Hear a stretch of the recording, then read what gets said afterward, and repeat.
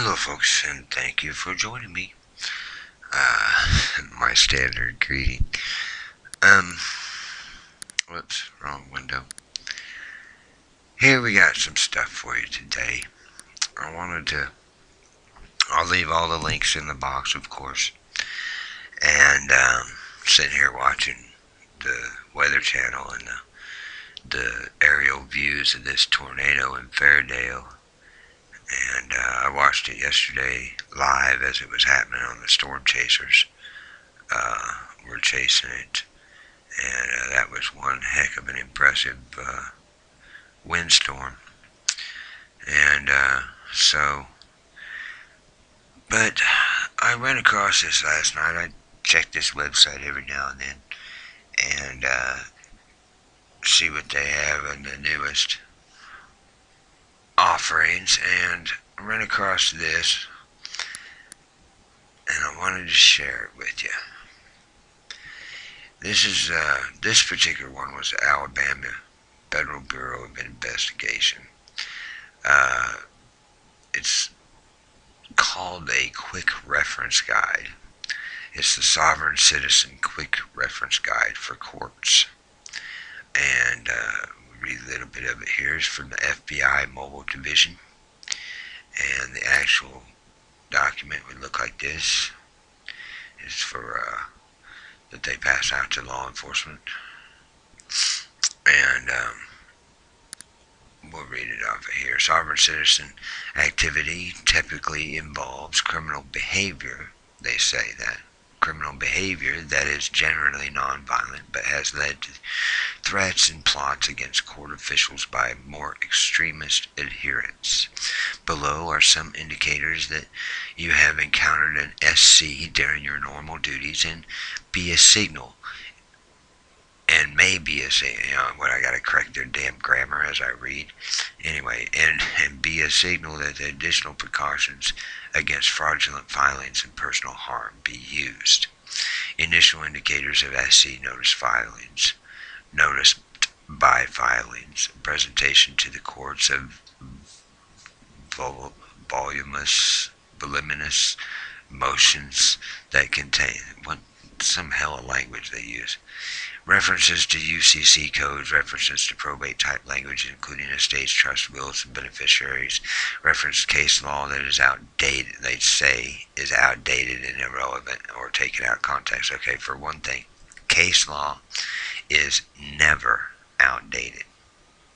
Okay, that's why it's case law. That's why they make it into case law, so it can be used. The laws are never. There are laws on the books that have been there for ages, and they are actually still effective, clear back from the so-called cowboy days, quote unquote. But anyway, so it goes on to talk about the different behaviors that SC, which is short for sovereign citizen, which is a oxymoron in itself, a misnomer. Sovereign people do not claim to be citizens in any way, shape, or form. There's no such thing as a sovereign citizen, because if you're sovereign, that means you're not a citizen. If you're a citizen, then you're a subject of the state, or in this case, the corporation. In the case of our reality, not that the states are corporations themselves, however, the government is a corporation. The United States of America is a corporation, is incorporated, and its rules and color of law are nothing more than administrative actions in real common law legality. Now, so back to this, you can see how they use the language to misinform their own agents and law enforcement officers of the true facts of the law, and the language they use here to make they use a whole lot of invalid or illegitimate or these words to make any of the actions that sovereigns may take, that they call sovereign citizens may take, because basically they're denying throughout the whole thing everything that the sovereign may try to do. Such as request courts to sign documents or respond to complicated and rambling, what they say, complicated and rambling inquiries, usually with a statement to the effect of failure to reply indicates acceptance of all motions and dismissal of all charges. When making a court appearance, may not want to pass into the well of the court, claim that the court does not have jurisdiction over them, claim that the court does not have jurisdiction, not state that the court has jurisdiction, claim that, that way they make it sound like their claim is illegitimate, to read statements and attempt to justify their sovereignty, ask the judge, court officials, attorneys, and witness for identification, verification of their authority, will commonly ask for oath of office or delegation of authority, and people that do that are they ask for the oath of office to see if the person took the oath of office to uphold the Constitution. Present present papers to the courts, but not want the court to retain them. I don't know where that comes from. They throw in some stuff here to me. If the judge calls for a recess, try to figure out what the sovereign quote-unquote citizen is talking about. The defendant may claim that the judge has abandoned the court and claim authority to dismiss the case. Following trial, court officials may receive threatening communication. Fraudulent liens and claims may be filed against the judge, witnesses, jury, or other officials and their families. So this is basically what this piece of paper is telling the peeps in law enforcement. And it goes on. You can actually go down to the bottom of this page and you have related material from the archive.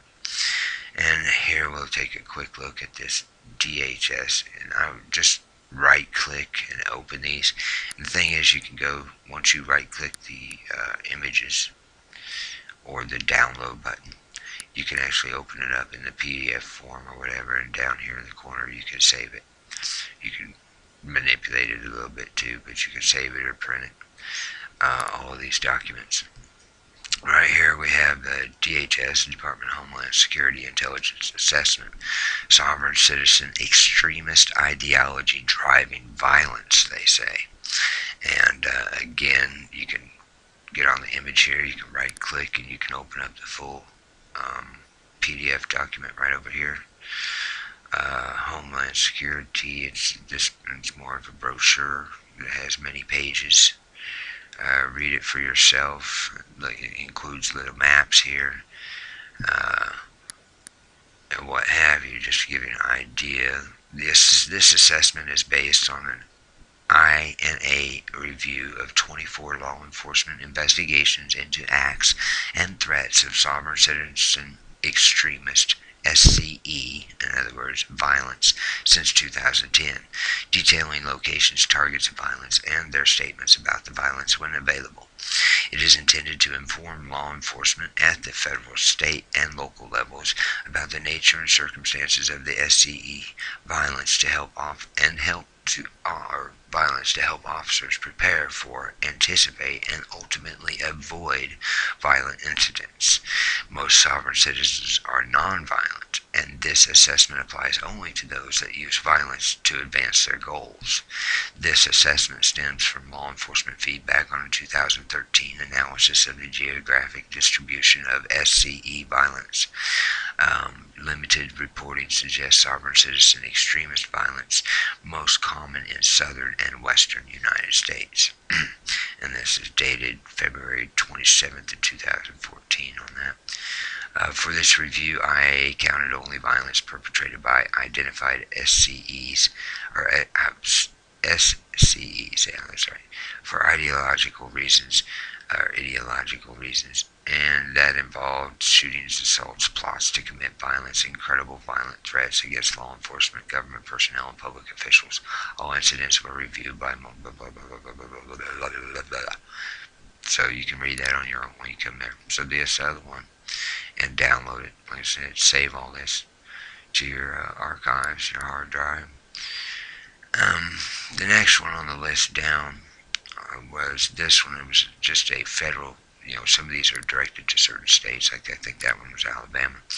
This was General Federal Bureau of Investigation. Sovereign citizen extremists targeting law enforcement creates potential for violent traffic stops.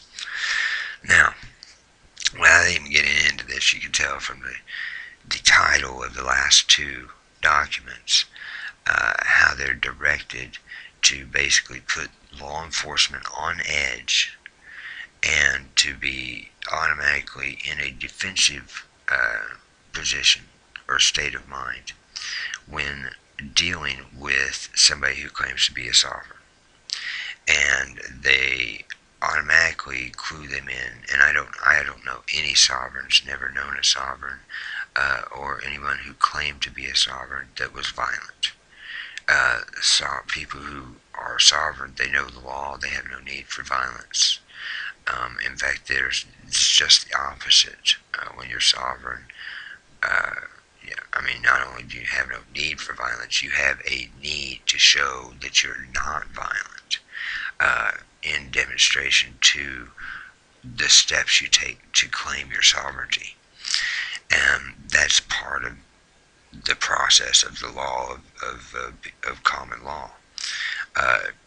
The government here in these documents, as you read them, you'll see how they depict sovereigns as violent, aggressive, and instigators. And when in most cases the sovereigns are trying to defend their own rights and not infringe on another's rights, whereas the denial of the government and the violence that they use to enforce their color of law upon the people, they are the ones who actually always end up turning to violence as they put their hands on you to cuff you up or throw you in a cage, or nowadays they just shoot your ass. But so you can go through this one too. It goes on warning that here's an example. Some sovereigns, this one paragraph out of the mix here, some sovereign citizen extremist groups aspire to implement ranger programs and other plans to respond to perceived law enforcement abuses. Given limited assets, the FBI assesses with high confidence complete implementation is unlikely, but the nature of these plans and beliefs that sovereign citizen extremists are legitimate law enforcement officers suggests that even small or poorly funded versions of these plans have potential for violence. And when they're talking about like this too, that would be the militia, the one as well. That would also include militia people who try to set up their own enforcement of law situation. And citizens have the right to enforce the law too. Don't let them fool you.